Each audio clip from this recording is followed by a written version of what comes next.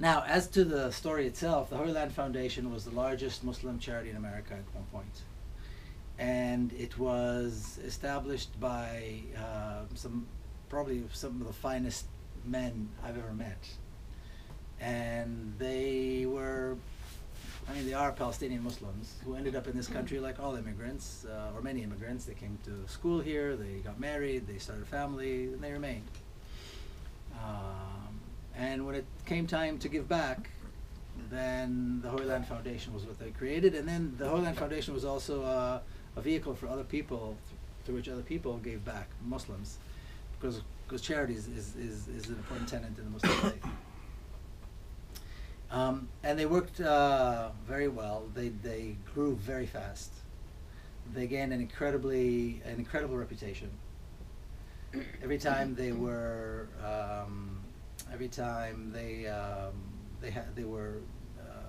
what's the word? There are different agencies that monitor relief organizations and so forth. They always came out with the highest rates, highest rating that was possible as a relief organization. They created alliances with other relief organizations around the world, and other organizations here in the United States, and they developed a stellar reputation. In many ways, that was their demise, because the reality here in the United States, because of their relationship with Israel, is such that everything that's Palestinian has to be somehow conflated with terrorism. So, whether you try to put on a play by a Palestinian playwright, or whether you try to put on some of you may remember it was quite famous, there was this children's drawings, an exhibit that was going around the country. You couldn't host it because right away the letters and the emails and the claims of anti-Semitism and terrorism and so forth. So anything that's Palestinian has to always be connected to that, and it is. That's the reality. And somehow this relief organization was living in a sphere where it wasn't touched by that. But thankfully there are the agents of the Zionist movement and the State of Israel hard at work, these watchdog groups like the Anti-Defamation League, which pretends to be a kind of a civil rights organization, but is really a terribly racist and violent organization supporting the State of Israel, of course. And people like Chuck Schumer and Anthony Weiner and other Zionist politicians who saw to it that the reputation of the Holy Land Foundation was undermined. So they began with newspaper articles, and then they approached the IRS to revoke their not-for-profit license, or not-for-profit status. And they went and started talking to some of the other organizations and that they were that had alliances with, and to jeopardize that. And little by little, they created this story that the Holy Land Foundation was sending money to Hamas, and that the members of the Holy Land Foundation were terrorists and terrorist supporting. And as this was going on throughout the 90s, the mid-90s, early mid-90s. And then also throughout the 90s, during the Clinton administration, Hamas was designated a terrorist organization. And this whole issue of sending money to terrorist organizations and financing terrorism became a big deal here. It became an issue. And then 9/11 happened. And when 9/11 took place, there was this really a state of panic here in Washington, D.C. And I don't know if you've ever heard of or seen the biography of Paul O'Neill, who was Treasury Secretary at the time. But the sense of chaos, the sense of we got to do something fast, we got to arrest somebody, we have to free some assets, we got to do something, and we need to do it all without due process, without having to go through due process. We have to figure out ways to get somebody and to show that we're doing something without having to worry about due process. And that's exactly what they did. And so rounding up the usual suspects is what they that was what they decided to do. And the top of the suspect list was Holy Land Foundation. They were Palestinians, they were Muslims, and they were sending money to Palestine. So obviously they're terrorists. And in December of 2001, President Bush announced without due process, but using an executive order that this is a terrorist organization, and they were closed down and all their assets were frozen. And they had a lot of money in the bank because it was right after Ramadan. Now, when I spoke to the lawyers, and they told me their part in this, and they told me that part of the story, what amazed them, and then what also amazed me, is that the guys were not concerned. They didn't think, they perfectly understood that at that point in time, in the United States, there's panic, there's fear, people are acting in an irrational way, but they understood and they said, look, we did everything fine. We have all the evidence. We did nothing wrong. This is America. We have a good justice system here. We're going to be fine. They really believed that the fact that they did nothing wrong was going to be helpful to them, was going to save them, and that they were able to account for every dime that passed through their organization, where it came from, where it ended up. They only worked with organizations that were vetted and approved by the United States, by the CIA, by the State Department. In other words, they had it all. They knew exactly what they were doing. So they sued the government, which is what we do when the government acts arbitrarily. They sued the government here in Washington, D.C., and the judge dismissed the case and struck all of their evidence from the record. And I'll never forget the minute I was sitting with one of their lawyers. His office is in Albuquerque. And when he told me that, I thought, what? A judge can just do that? They can just dismiss the case and strike the evidence? And he says, well, she did. And that, obviously, that's very problematic. I mean, the Holy Land Foundation had an enormous body of evidence showing exactly how they did everything right. And that there was not a shred of evidence they did anything wrong. They did not support any political or military organization, certainly not Hamas. The government presented what's called an administrative record, which is where they present their case and why they did what they did. And I won't use the words that the lawyers used to describe what was in that administrative record, but they're basically newspaper articles and statements that were sent over, faxed over from the government of Israel, from the Israeli police. Nothing was under oath, nothing was notarized, and some things, and some documents where people were claiming that these guys were members of Hamas or something. But one of the statements that they had in the administrative record was a little bit troubling. They said that they had a statement from one of the employees of Holy Land Foundation in Jerusalem, the guy who ran their office, Muhammad Anati. The name Anati came up when I was talking to people a lot. The Anati statement, that was a problem. Why? Because in the statement that the Israeli police sent over to the prosecutions, to the government here in the U.S., according to that statement, he said that, well, actually from time to time, they did favor Hamas and they did give some money to people who were part of Hamas. So obviously the lawyers were concerned. So now Muhammad Anati was arrested by the Israelis and harassed on that side of the world as well. So they contacted his lawyer, really well-known Israeli human rights lawyer, Leat Semer, who's been defending Palestinians for decades. And she said, "What are you talking about? I have all of his statements." He said, "No such thing." So she sent over all of his statements, and I saw the records in her office. They had them here translated by a professional translation firm, notarized. They had to sign under oath. And they looked at his statements, and he said the exact opposite. He said, "We never gave money to any group, any organization based on any political or military organizations, only based on need." Now, the correct translation was in the evidence that was struck from the record. The wrong translation was in the government's administrative folder, which was accepted. That was the reality. So they went to appeal. Now, mind you, this is just the beginning of the case. This is around 2002, 2003. This is just the beginning. So they went to appeal, and the appellate court said, well, perhaps the judge should not have struck the evidence from the record. However, this is not a normal case.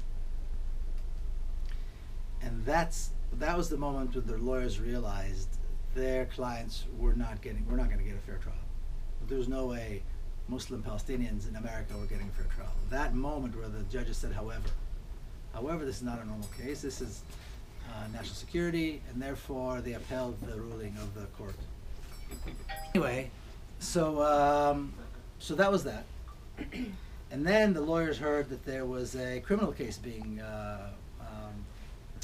put together. And they thought, how could there be a criminal case? There was no crime. They didn't break the laws. They paid their taxes. I mean, what possible crime could they be accused of? So what the government did was this. They realized that they could not accuse them of giving money to Hamas because they didn't give money to Hamas. There's no record, and all the record shows is where the money went.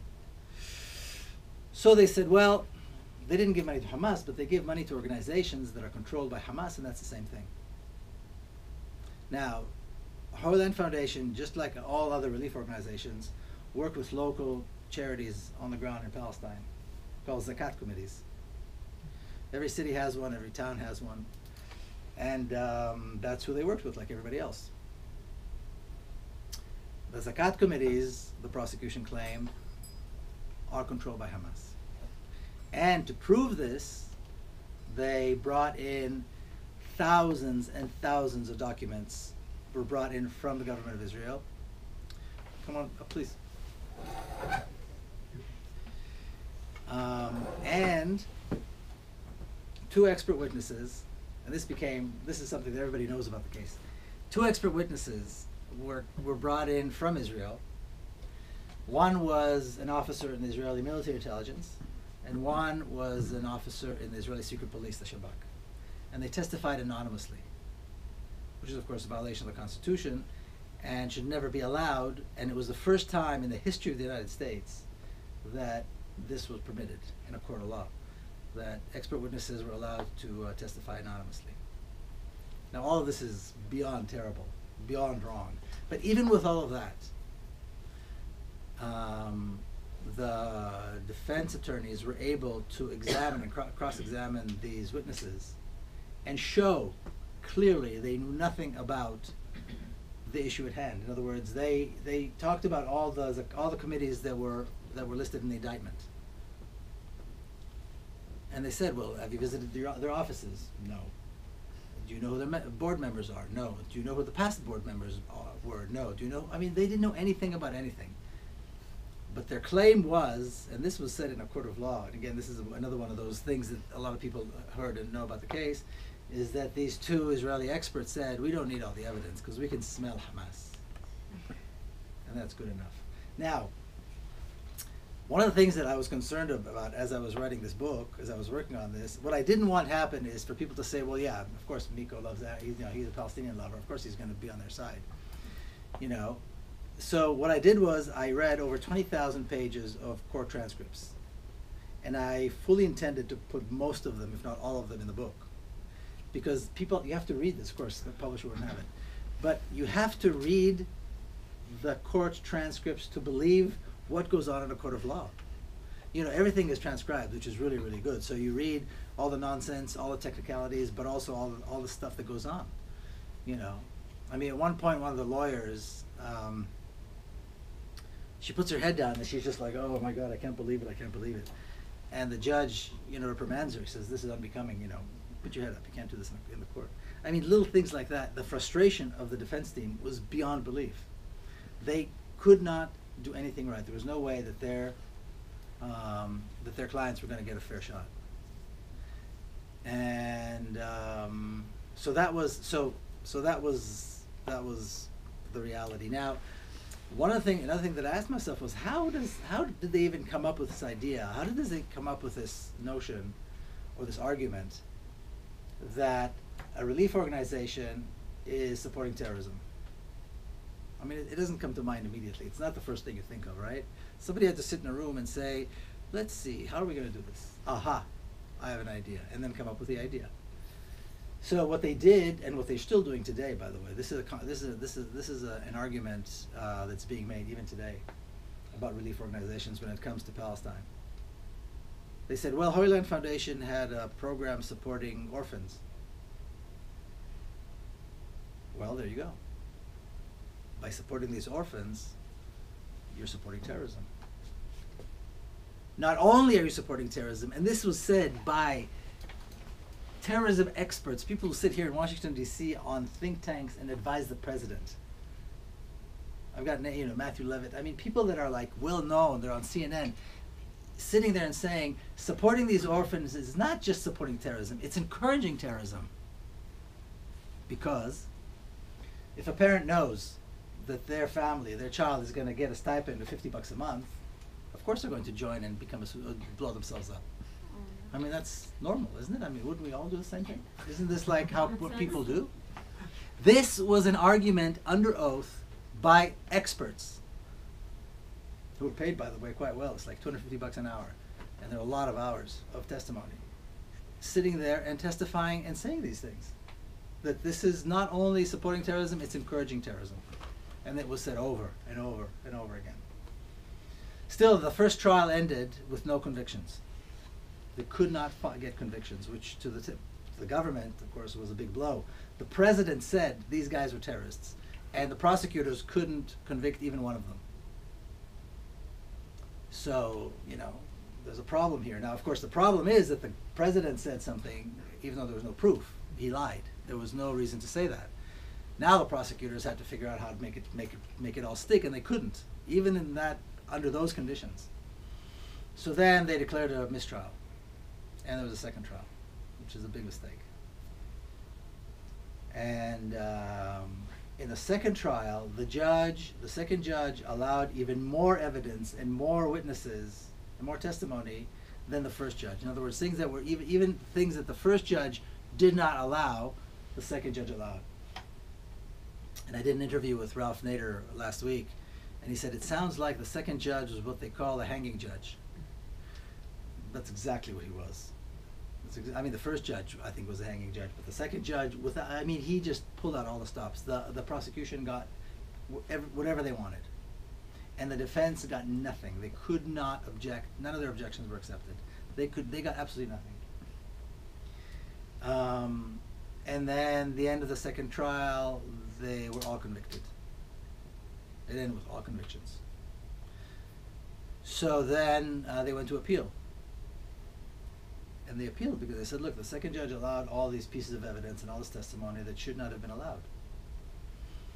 So the appellate court came back and said, well, perhaps the judge should not have allowed these pieces of evidence. However, it was harmless. So the defense said, what do you mean harmless? The first trial, no convictions. This evidence was kept out. Second trial, this evidence was permitted. All convictions. How can you say it was harmless? That was the end of the conversation. Supreme Court wouldn't take the case. President Obama would not commute their sentence, even though there was a deal that was put together if they could be deported. There were several countries that were willing to accept them and give them citizenship. Of course, who wouldn't? Great people like that. Who wouldn't be glad to have them as citizens? But it was obvious Obama was not going to do it. He was not going to commute 5 convicted Palestinian terrorists. And so that was the end of that. And the type of arguments like this whole thing with the orphans that was how the whole trial was put together. Now, what the defense team did, they took a look at the list of these orphans and the cause of death of the fathers, and none of them died from what you might call terrorism. Natural causes, accidents, things like that. I went and I looked at a list of some 300 Palestinians who participated in suicide missions during those years when these were taking place, and none of them had children. So either way you look at these orphans, they're becoming orphans, had nothing to do with what you might call terrorism. And of course the Zakat committees were, the local charities were vetted. They were approved by the CIA. They had the former Consul General of Jerusalem, the U.S. Consul General in Jerusalem, testify for the defense, saying the Zakat committees were fine. Holy Land Foundation was known to be a good organization. Nothing was going to help these guys. And so we have 5 good men, probably the finest men I've ever met. I'll briefly tell you a little bit about them. One of them is Mohammed al-Mizain. He's the oldest of the group. He's in his 70s, he was kind of the wise man, the spiritual kind of inspiration behind the whole thing. And I met him in prison. His family's in San Diego. He's got a big family. And one of the times that I met him in jail was right after Trump was elected, and Ted Cruz and some other senators wanted to.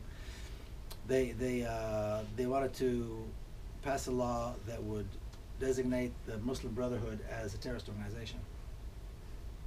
So we're talking about this. We're in prison. He's a big man. He sits in front of you. A big, strong man is sitting in front of you, not some poor guy who's sitting in jail.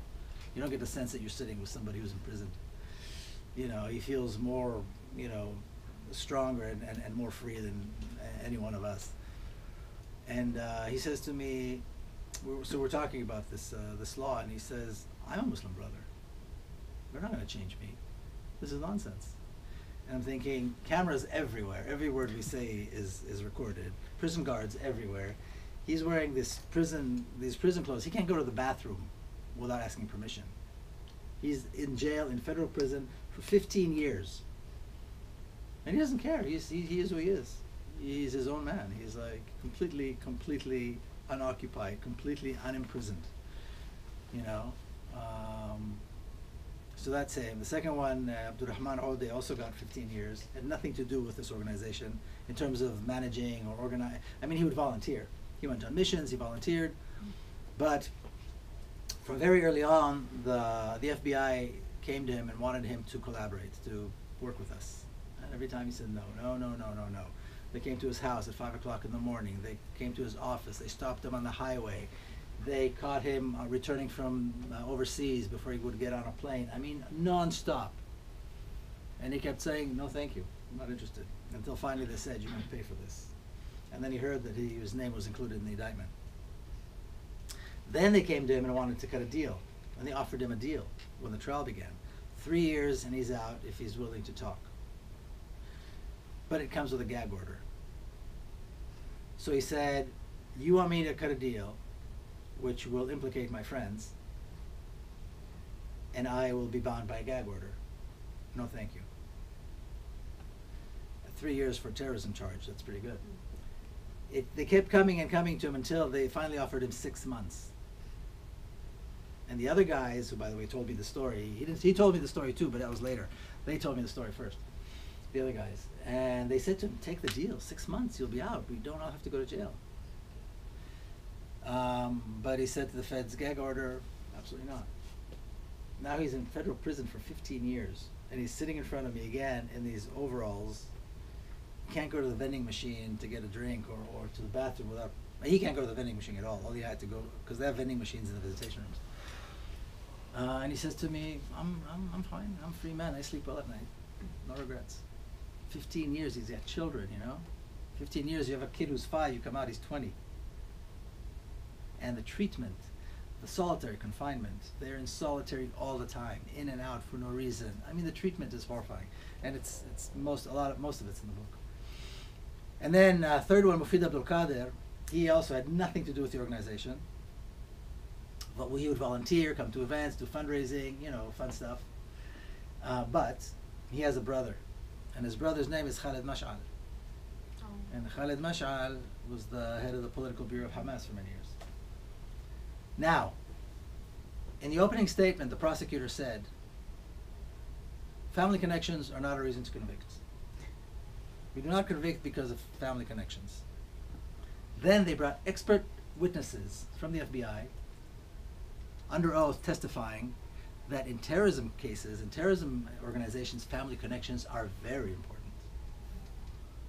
Very important. So there you had it. Still, he was found not guilty of all charges after the first trial. There were 32 charges, and his wife told me the judge called out not guilty 32 times. But when the prosecutor polled the jury, one of the jurors decided that she didn't agree, she didn't change her mind, she didn't like it. She said, no, I changed my mind, I made a mistake. So even though the foreman showed clearly she signed, just like everybody else did, the defense team objected, nothing helped. The judge called a mistrial on him as well, and he's serving 20 years in federal prison. So he was, not only he's innocent, but he was found innocent. 20 years in federal prison. And then the heart and soul of the organization, the CEO, the guy who really made it all work, was Shukri Abu Bakr. And he's also the first one I communicated with, and I know his family well. We kind of got along, we became really good friends. He's got a blog, by the way, if anybody wants to read it. When the prosecution made their opening statement, they said Hamas was established in 1987, Holy Land Foundation was established in 1987. There you have it. There's a connection right there. And they said this seriously. In other words, it sounds absurd, but this is how they presented their case.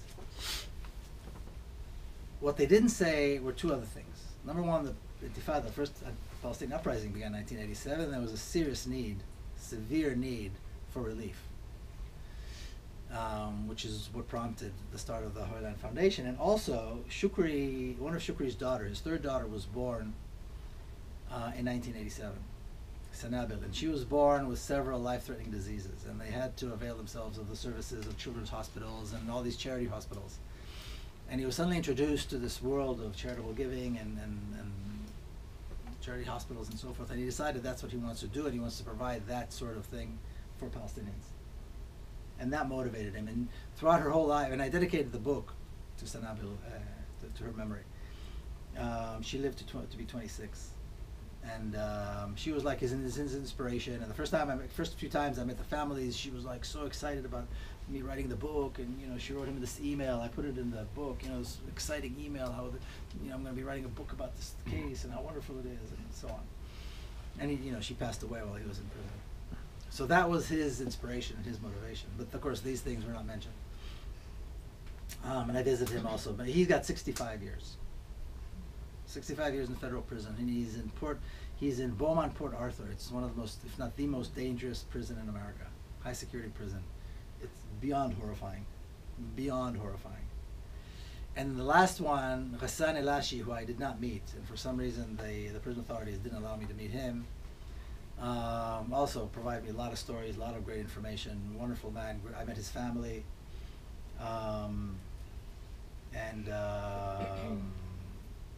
There's a story, I'll share a little anecdote. It's in the book, but it has to do with Ghassan and just the reality in the prison. So this moment where they blow the whistle and they say inmates on one side, families on the other side. Their youngest son, Omar, has Down syndrome, and he was a little boy. And when the separation happened, he wasn't ready, so he shouted, "Baba, Daddy," and ran to his dad and grabbed his legs. So of course, everybody in the prison, it was like, oh my God, total silence. So of course he picked him up, and the mom came and took him and all this. And Ghassan was disciplined. And the consequence was 6 months no visitation. So that's that's the reality. That's like the day-to-day stuff, It's horrifying if you are guilty, if you did commit a crime. Imagine being innocent. And this is the small little thing, one of the things that make their daily life, these people's life in prison. So it's really, really horrifying. And really, going back to the beginning, none of this would have happened if it wasn't for Israel's influence and the relationship between Israel and the United States. None of this would have happened. If they were not Palestinians, if they were not Muslims, they'd not be in jail. There's no doubt about it. They're innocent. Their only crime is that they're Palestinians and they're Muslims. And they were sending money to Palestine. And again, going back to this whole issue of sending money and supporting orphans or supporting families of prisoners, they made the same argument with support for families of prisoners, because they're saying, well, you're encouraging terrorism, you're giving the families money. So of course these guys are going to become terrorists. And now, Israel shut down the Palestinian National Fund, which has been around for decades. And one of the things the Palestinian National Fund does is it gives stipends to the families of prisoners, the vast majority of whom have never even been involved with acts of violence. The vast majority of Palestinians in Israeli jails are political prisoners. They've never even been accused of violence. But that's, since it worked, they've been doing more and more and more of this, and kind of expanding on these things. Since Holy Land Foundation was such a success at the end of the day. And of course now there's lots of stories like this, more stories than you could possibly tell. And so, as though it's not enough, Palestine has been occupied brutally. Palestinians are being killed, dispossessed, arrested, living in refugee camps for 7 decades, forgotten by the world, in unbelievably horrifying conditions, terrible poverty, living at the whims of all kinds of regimes that kill them and bomb them and give them no freedom and no access to life and no access to human rights. And all this because they're banned from returning to their homes in Palestine, which very often is in maybe an hour drive or 2 hours drive. Even when they come here, start a new life, their kids are here, they're not going to go back to Palestine. Israel doesn't have to worry about them. They're still persecuted and prosecuted and end up in jail. And in fear. Today, it's practically impossible to get a fundraiser for Palestine, or to even talk about this issue. You know, try to put a lecture, or, you know, talk about this issue in a mosque. People don't want to come and talk. People are afraid. And they have good reason to be afraid. So it was a big success. So this I think, a reality that is, you know, for all people of conscience, this is very, very troubling. And I'll say 2 more things, and then if you have any questions. I think it's important. Is anybody here from Palestine? A few people. Anybody been to Palestine? Okay, everybody almost. So it's interesting when people talk about Palestine, they usually say Israel-Palestine, or if they visited, they say I've been to Israel-Palestine. I've been to Israel. I've been to, you know, they use both names. And I think it's important to check with our values, and the name that we use to call the country should be a reflection of our values. It's got nothing to do with politics or religion, is what I'm saying. If we oppose racism, if we oppose violence, if we oppose ethnic cleansing and genocide, if we believe in justice, then we cannot accept the name Israel, and we have to call the country Palestine. Using the name Israel legitimizes what Israel has done. So many people think that what Israel has done is fine. They're kicking out Palestinians and, you know, destroying Palestine and building a state for the Jewish people and all that is fine. That's their values. They call it Israel.